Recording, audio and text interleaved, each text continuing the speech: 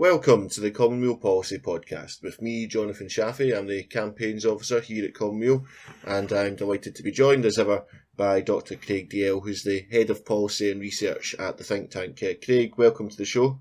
Hello, how are you doing?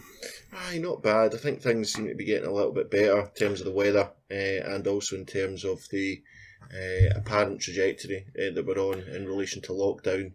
In fact, I was going to ask you about this before we get into the today's topic, which I know is a very popular one around the question of land reform. But as we have been doing on these discussions that we have in the podcast, wondered if you would give listeners just a little bit of an appraisal of where you think things are when it comes to the question of lockdown and pandemic and so on. Well, this is the thing, because we are now a year into the pandemic really affecting Scotland. It was a year ago last week that we all left the Weal office for many of us for the last time. I haven't been back, and others on the team have only been back in sporadically to deal with things like the shop. So that's been the big change of the last year. Things have been looking slightly better, although I say that with a note of caution. The vaccine rollout is continuing. It seems to be going a little faster than I thought it would several months ago, when the plan was first rolled out. Although we are also seeing potential issues with vaccine supplies that might make it a bit of a rocky road to come. I do have a little bit of an anecdote that in the last week there was someone in my village who was given an invitation to go and get their vaccine, but they weren't sent to our local vaccination centre in the next village over. They're actually sent to one of the main hubs a fair distance away, and this person didn't have a car, and it was going to be very difficult, possibly even impossible, to get there via public transport at that time on a Saturday evening. So they put out a call and we stepped in, gave them a ride up, and I have to say I was very impressed with the number of people, just the constant flow of people going in and coming out, which gives me some hope for the efficiency of the whole process. But it's still a little note of concern there that there might still be some issues with some people just getting to the clinics to get their jags, and this is certainly something that we flagged up when there was talk of moving to like a 24-hour, 7-day-a-week process for vaccinations, which is all very well if you can drive to get to a vaccination centre at 3 a.m, but also B, if you're able to leave your house at 3 a.m. Not everybody is. So this is one of the things that really needs to be constantly thought about as we're going through this process of getting everyone vaccinated. Is what is a trivial journey for one person might be difficult or even impossible for someone else. Yeah, I think it's all still a little bit uncertain, although people do seem to become more confident around it. I mean, the one thing that I get sort of slightly, I suppose, mixed feelings about is, 1 week you're reading or listening to Chris Whitty, who's of course the UK government's chief scientific advisor, and he's saying that there could well be a surge in the virus upon opening up a few months after, towards late summer, or even into going into the winter. And that's because the virus is able to find people who are not vaccinated or a section of the population who are vaccinated. And so obviously the idea that the vaccine is a magic wand is being contested by some. So I think we still got a way to go. We need to ensure that this really is the last of the lockdowns, in my view, anyway, because going back and forth to lockdowns is probably about the worst situation you can imagine, not just socially and economically, but psychologically as well, I would argue. Yeah, absolutely. For all the people who have been affected directly by this virus, the actual percentage of people in the country who have been infected it isn't anywhere near the 100% or herd immunity stage. So we are relying on this vaccine to protect everyone, and we also need to remember that until everybody is protected, everybody has to do their part to protect those who aren't yet vaccinated, or can't be vaccinated. There are people out there who are maybe vulnerable to this virus, but for some reason it might also not be possible for them to have the vaccine due to an allergy or whatever, or some other medical condition that prevents them from having it. This is why, we have to protect everybody and achieve that herd immunity through vaccines to protect those that can't get it directly. My big worry is there will be a political pressure to open up very quickly once the death rate starts falling, once older people who are more vulnerable to actually dying from this virus are protected. All those who are less likely to die, might want to open up, end the lockdown, get back to normal, but we still have that mass transmission. We still have people getting, the very extended symptoms that are being sort of collected under that long COVID moniker. Plus all the people who are vulnerable and can't be vaccinated are now exposed. So we still, yes, have to tread very carefully. We have to, keep the transmission rate down as much as possible. And I'm really glad to see that the Scottish Government is again talking about a zero COVID strategy, saying there's no acceptable level of transmission in Scotland and we should aim for zero. That was the talk between the last two waves, but we didn't quite get there. And when we opened up, especially a year ago after the first wave, as soon as we opened up again, we saw that exponential rise in infections, within days of opening up. So we do need to keep a lid on this. We do need to not just say we want to aim for zero COVID. We need to actually aim for it and actually take the actions we need to do to get there. Well, it's all very interesting. In fact, maybe we should do a podcast at some point on the whole notion of zero COVID, because I know there's some discussion and debate about that as well, and I'd be quite interested to go into that into a bit more detail.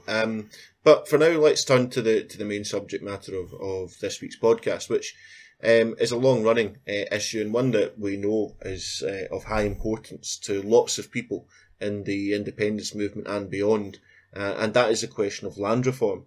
And there's been a number of reports that Weal and others have been working on. One of these reports, which is a collaborative effort, which was launched yesterday. You can find coverage of it in today's National. And also a report at the top of the week, which focused on how land reform could develop a whole range of new jobs and employment. So we're going to go through these. There is more, would you believe, on top of these reports, which is to come out in due course.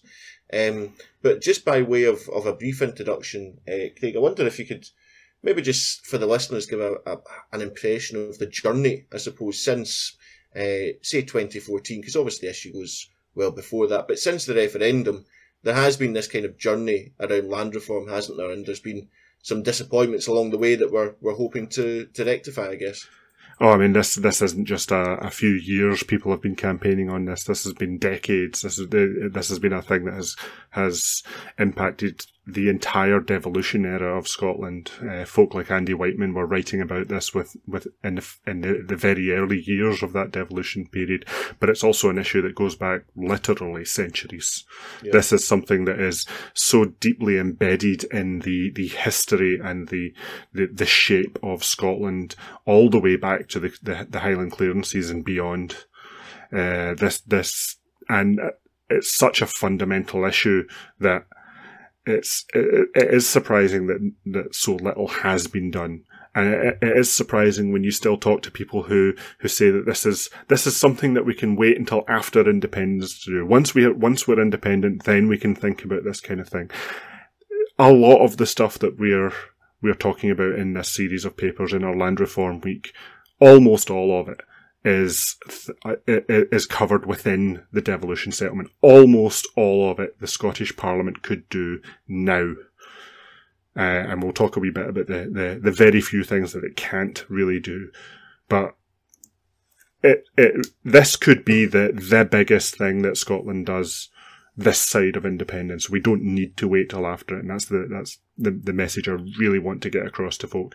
And if we do grasp this challenge and do go for it, and we start to show what Scotland can do, in terms of radical change, then maybe that can help build our confidence to take that next step and get to independence. Yeah, and I suppose that long history that you talk about. I suppose that the reason I'm mentioning the years from 2014 is that there was this kind of real hope that the Scottish Government would do something quite serious around land reform, which really hasn't come to all that much. So the work that Commonweal and others have done on these reports, I suppose, is a prospectus for how a radical approach could be taken and how it could be taken forward in the next Parliament as well. So let's turn to the first of these reports. We'll link to both of them in the below the podcast. The first of them, Work the Land, the Employment Potential of Land Reform, and this looks at how the reform of how we utilise land over land ownership and so on could create a huge number of jobs and well paid jobs at that as well in Scotland. Do you want to take us through a kind of outline of the key points? Yeah, I like to think of this paper, Work the Land, as the why of land reform, is what is it we're trying to achieve by this land reform, and also to address some of the challenges that come at land reform advocates from folk on the other side who want to maintain the status quo of the big landed hunting estates and that landscape of Scotland, which is iconic, but iconic for a lot of the wrong reasons. The argument that is levied against land reform campaigners is that things like the grouse moor estates are keystone employers to the rural economy, and that if you disrupted that industry, then you'd put a lot of people out of work and you would devastate local rural communities and their employment opportunities. What we're saying is, building on our previous work on land reform, is that doing almost anything else with that land would create more jobs, would create better paid jobs, would create more secure employment, and ultimately be a lot better for these rural economies than what we have right now. So when it comes to some of the kind of outcomes, I suppose, from taking this kind of approach, what kinds of jobs do you think that we're looking at here? Or not just what types of jobs, but how do you see this kind of creating the kind of potential that there is, which in terms of the numbers of jobs, I was quite struck, is apparently in the tens of thousands. So what kind of things are we sort of talking about here? So some of these jobs already exist in Scotland, but it's in sectors that could be expanded and improved. So a good example of this is in commercial forestry. We need to do that better. I'm not advocating that we expand those plantations of spruce that you see everywhere and that are far too densely planted, really leave nothing of an ecology within them. And when they're ready for harvesting, they're just clear cut and really cause a lot of damage to the landscape in themselves. That's the wrong kind of commercial forestry. We should be looking at much more sustainable ways of doing that. But Scotland really should have far more trees than it has now. We have a target of 50% of Scotland becoming forested, and a portion of that should be commercial forest. So we can see a large expansion of that commercial sector, which also then goes into an expansion of the further supply chain. So processing of that wood into timber for construction, or for, perhaps into more advanced timber products like cross-laminated timber, which can produce really strong, really impressive structures, even to the point of skyscraper-sized buildings made almost entirely out of wood, called ply scrapers, and some of the emerging technology in that is really impressive. But on a more humble scale, we need more housing in Scotland, and we've got written papers about that. We've talked about that in the podcast in many an episode.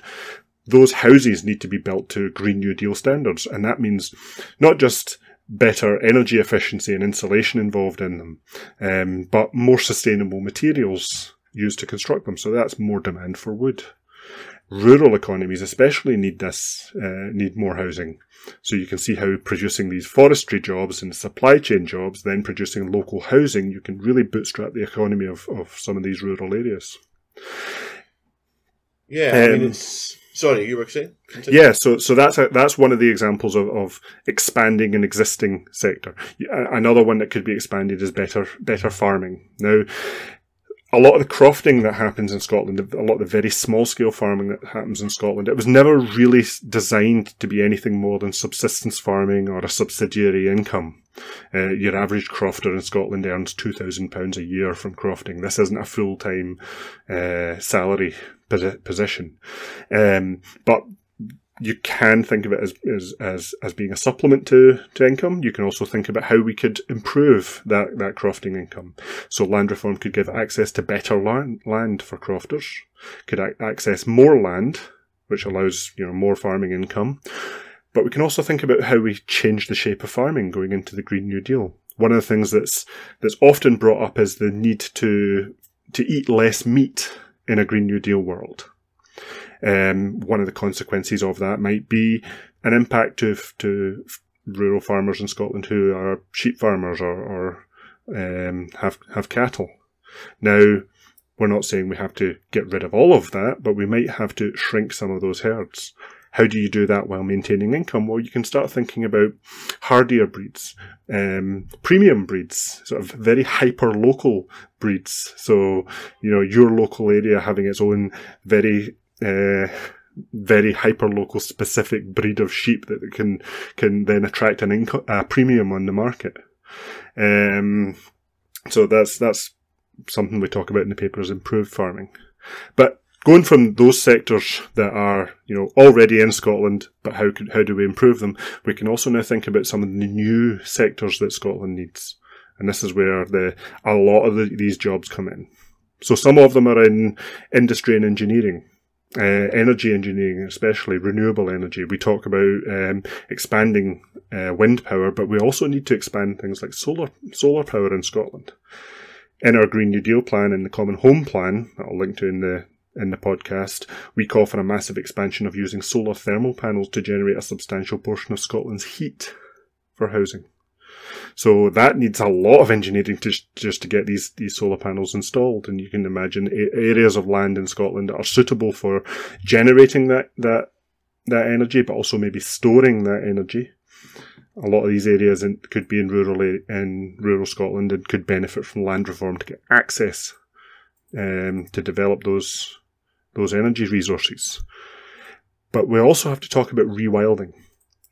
Bringing Scotland back to nature. That iconic image of the Highland Hills with the heather is a very managed landscape. It's not wilderness. It's deliberately managed to produce more grouse for shooting. A lot of Scotland shouldn't be that kind of heather hillside. It should be more like a temperate rainforest.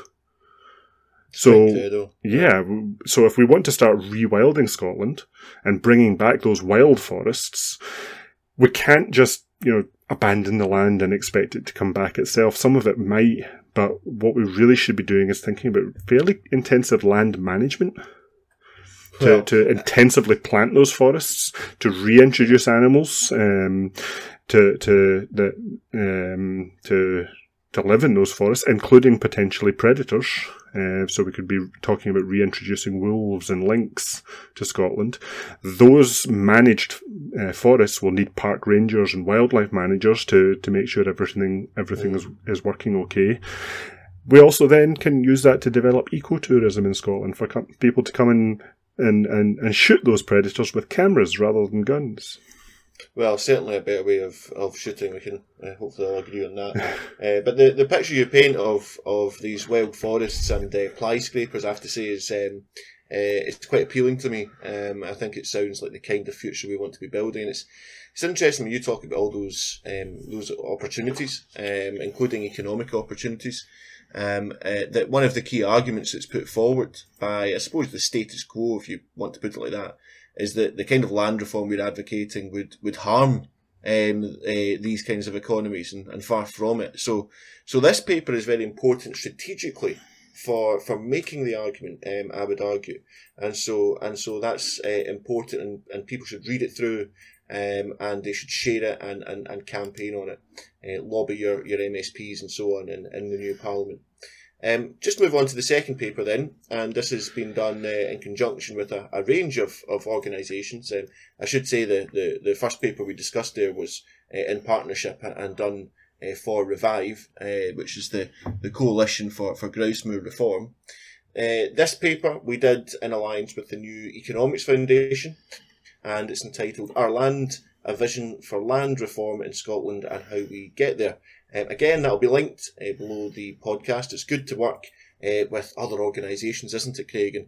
And to be working to support campaign organisations with policy proposals, campaign organisations like Revive, for example, we've got a very good relationship with.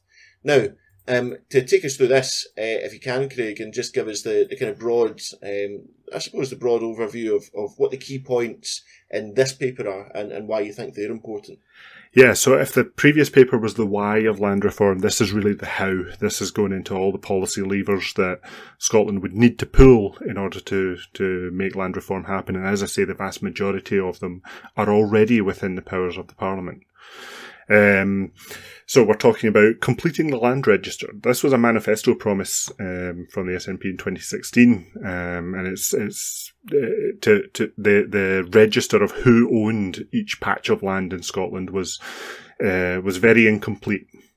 Some of the records were, even if they existed, a lot of them were centuries old and existed on paper only. So the process of gathering them all, digitising them, getting them into a unified database, and putting them actually on a map. You can now pull up a map of Scotland, zoom in, and click on any part of Scotland, and if the data has been entered into the register, it will tell you who owns that particular patch of Scotland.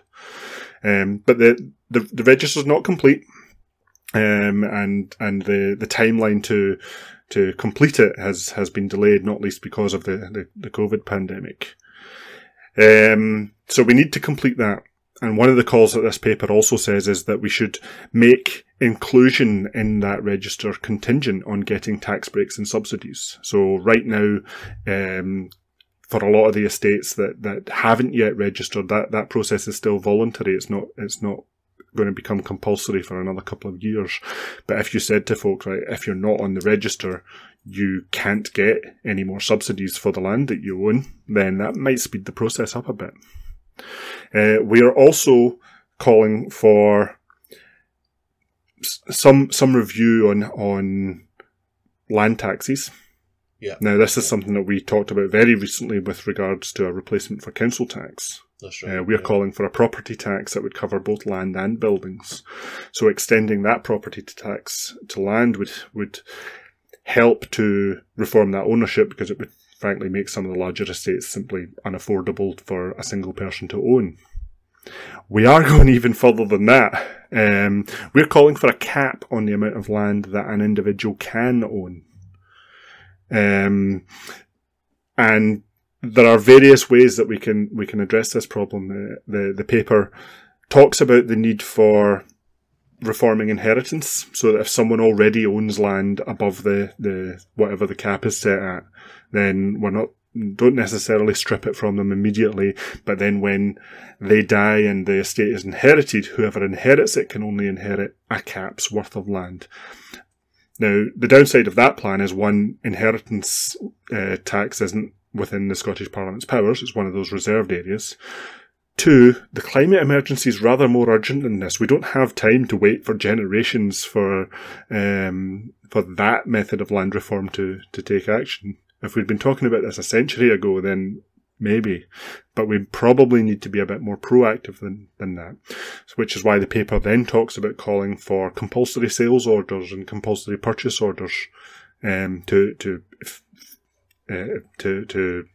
hurry the process along and break up the estates more proactively.